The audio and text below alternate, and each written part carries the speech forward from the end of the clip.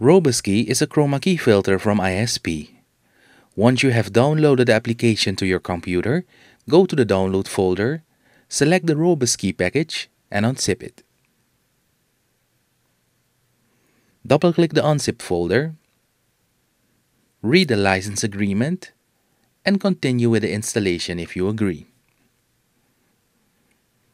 Double-click the EDIUS folder, run the ROBUSKEY License Manager. In the License Manager window, make your selection.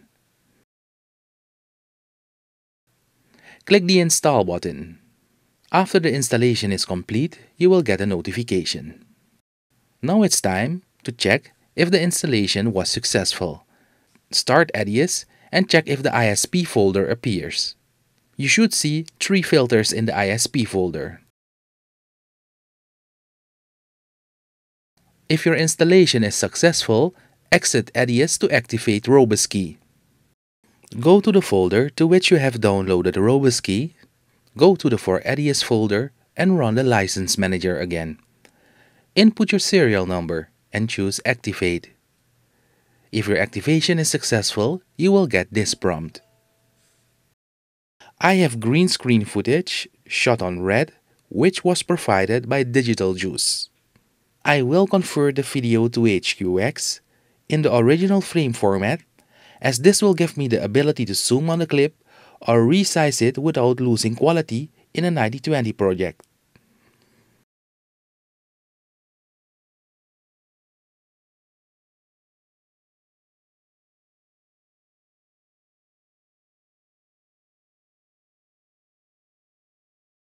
The question I often get is, why should I get ROBUSKEY when EDIUS has its own Chromakeyer? With some examples, you will see the benefits of ROBUSKEY. I have made a selection of this clip and I'll drop it on the timeline. I'll put a copy on the EDIUS key track and one on the ROBUSKEY track. I'll also insert a background.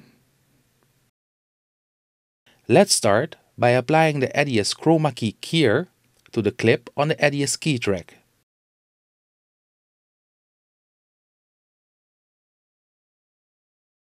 I select the key color and exit.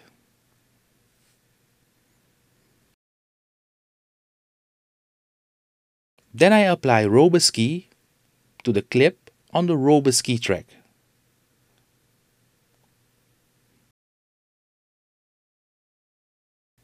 Let's look at the key. We will look specifically at the fine details of the hair. ROBUSKEY leaves the strands of hair intact and is so much better with fine details. Let's check the EDIUS native keyer. As you can see, it is not as good with fine detail. Let's get back to ROBUSKEY. If this was your final key and you were happy with it, you could export the key footage to an HQ or HQX file with an alpha channel. This is very handy for real-time playback, or if you need to take this clip to a system which doesn't have ROBUSKEY. After you have exported the clip, you can check in the bin if a clip has alpha by putting the bin in detail view and adding the alpha column. You can also check this on the timeline by inserting a clip and putting a backdrop underneath.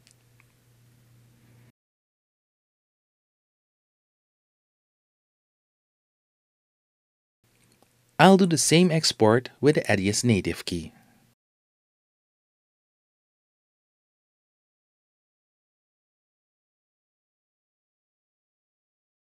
This time, the alpha channel is not passed through. The reason is that the EDIUS native chroma key filter does not support the new alpha, as you can see in this pop-up. Included with ROBUSKEY is clip alpha. To demonstrate what this does, I'll reduce the clip with layouter and create a blue border around it.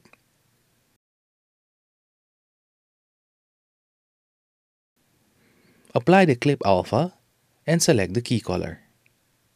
The clip alpha automatically creates a garbage matte.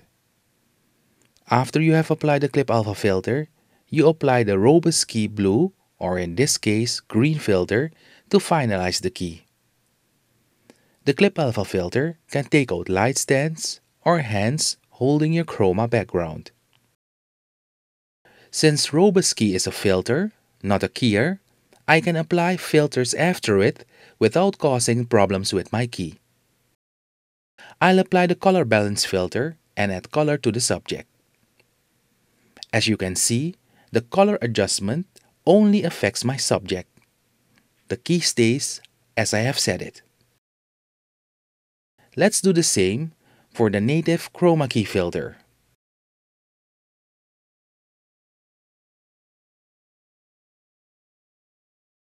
As you can see, the key gets broken. This is because EDIUS processes the filters before the keyer. Now let's try a transition.